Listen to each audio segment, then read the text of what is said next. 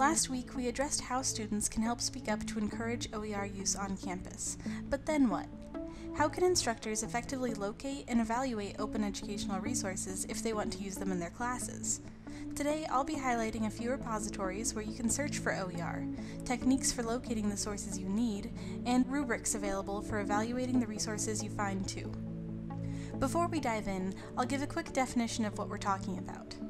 Open educational resources are openly licensed educational materials like textbooks, lab books, syllabi, and even full courses that are freely available online for anyone who wants to use them.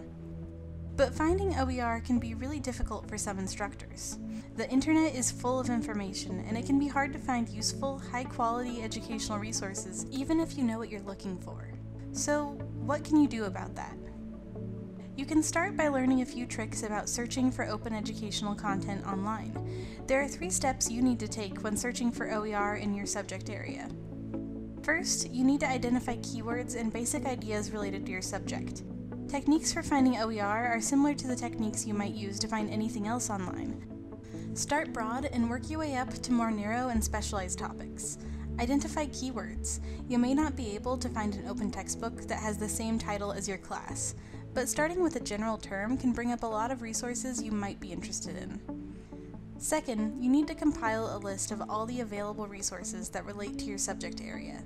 Don't be picky yet. Just find everything you can and wait to judge them until later. This will give you a good idea about the breadth of the resources available to you before we start eliminating options. Finally, you can evaluate your resources. Go through the tables of contents of the open textbooks you found to see if any of the chapters align with subjects you teach in your class.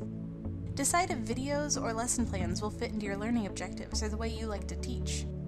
We'll cover other options for evaluating OER later, but for now, just remember, identify, compile, and evaluate.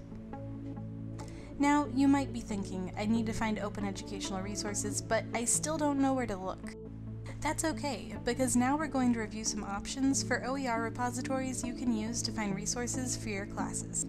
The first repository I'd like to highlight is the Open Textbook Library. The Open Textbook Library is supported by the Open Textbook Network, a group started by the University of Minnesota, and the resources housed on the Open Textbook Library are largely college-level textbooks. The reason I wanted to highlight the Open Textbook Library first is because of its easy-to-use interface and search features. When looking for textbooks on this repository, you can search in the bar on the top right if you're looking for a specific topic, or you can browse by general subject area. Once you find something, how do you know if you have the right book for you? Well, you'll need to evaluate it for yourself, just like you would with any other textbook, but the Open Textbook Library also allows you to read reviews from faculty who have already adopted these books in their classes. For example, this introductory business book has 9 reviews available to read online, and you can also see the names, positions, and institutions of the faculty who reviewed the book. Having access to chapter lists, book summaries, and reviews makes the Open Textbook Library one of the most user-friendly OER repositories online today.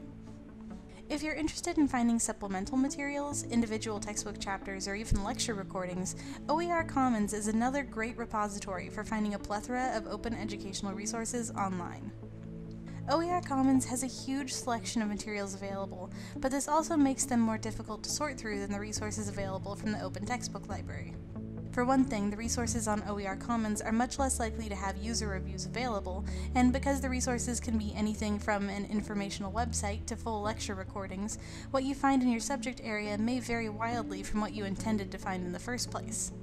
Still, there are some great resources available here, and it's a good place to start.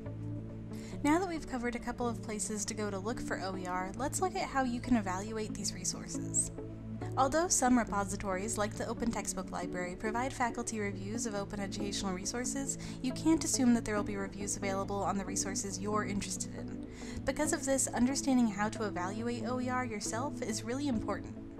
First, you'll want to identify vetted rubrics for evaluating OER. There are a few different examples of these available on our library guide, so you don't have to search blindly. The Achieve and iRubrics forms are especially useful for instructors evaluating OER for the first time. These rubrics ask questions like, who created the resource? Does the information presented in the resource align with your class's learning objectives? Is the resource designed for users at the same level of education as your students? Asking questions like this early on can be a huge help. The second step to evaluating open educational resources is to watch out for red flags. This goes hand in hand with the earlier evaluation, but requires a little bit more review on your part. Questions to ask include, does the resource have any typos, and when was the last time the resource was updated? Although these issues might not indicate that a resource is low quality, it can help determine if the resource you're considering is right for your class or if it needs to be updated or adapted. Finally, after evaluating the resources you have compiled, create a list of your best options and determine which of these would be best for you to use in your class. Like I mentioned earlier in this video, it can be difficult to locate high-quality open educational resources online. Using rubrics and searching on well-curated repositories like the Open Textbook Library and OER Commons can help make things easier, but you still might have issues locating exactly what you need. Contact your librarian for help or visit our research guide on OER if you have any questions.